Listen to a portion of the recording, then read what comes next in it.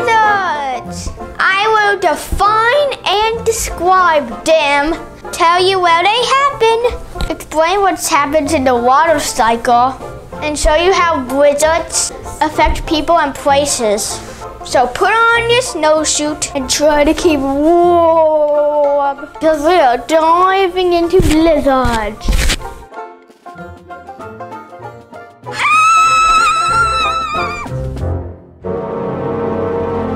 Blizzards are cold, severe snowstorms. They are strong winter storms. They last for 3 hours. According to Survive a Blizzard, they only have high winds, blowing snow, and low visibility. The author of Blizzard stated that howling wind blow at 35 miles per hour. A blizzard is a type of severe weather and can be harmful to people and animals. During a blizzard, you may be snowed in for some days. Make sure you have all that you need, including a medical kit. In the book, What is a Blizzard? The author stated, blizzards can happen in any place. It's cold winter weather, such as United States of America, Canada, and Russia. Blizzards can be caused by the wind blowing snow all around. These snowstorms are really cold and have freezing temperatures. The author of Disaster Storm says, they are formed by cold air meeting warm air. When the warm air rises above the cold air, they collide. This makes clouds and snow and strong wind. So the next time you see snow, you can look for this type of weather and find out if it's a blizzard. Climate is patterns of weathers over long periods of time. Blizzards happen in polar and temperate climates. Wind chill affects blizzards. Blizzard winds can make 20 degrees feel like 0 degrees. A snowstorm needs cold air and water moisture. Cold air and the warm air meets. Warm air rises over the cold air. This turns the moisture into snow.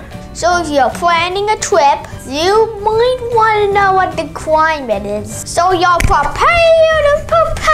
Blizzards happen in the upper Midwest, Great Plains, and Canada. Oh, Canada! States most likely to have blizzards are North Dakota and South Dakota. Of course, South Dakota. Minnesota. Tropical regions are least likely to have blizzards, like Florida, California, and Hawaii. Blizzards occur all over the world, but they are most common on mountaintop, extremely cold places. The water cycle describes the movement of water on and in and above the earth. The water cycle starts with the sun heating up the water. Evaporation happens, and the heat from the sun causes water from oceans, like streams, ice, and soil to rise in the air and turn into water vapor. It forms clouds. The second stage is condensation. Water vapor in the air cools down and turns back into liquid water. The third step is precipitation. This is when water falls from the sky. Towards the end of the water cycle, a surface runoff happens and carries the water back into the ocean and keeps the water cycle going. Once all the steps are completed, the water cycle starts all over again. Water is always moving.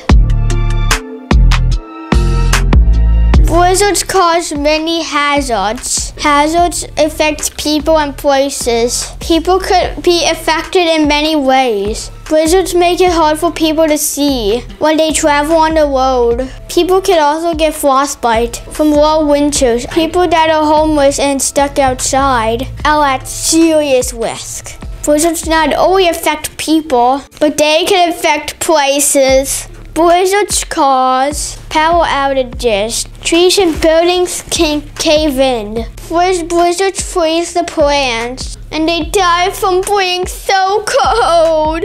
When the snow melts, there's sometimes floods. Blizzards can affect animal habitats. It can flood where they live. Blizzards can be harmful to plants and animals. So what did you want about blizzards? Thank you for watching. Please like and subscribe.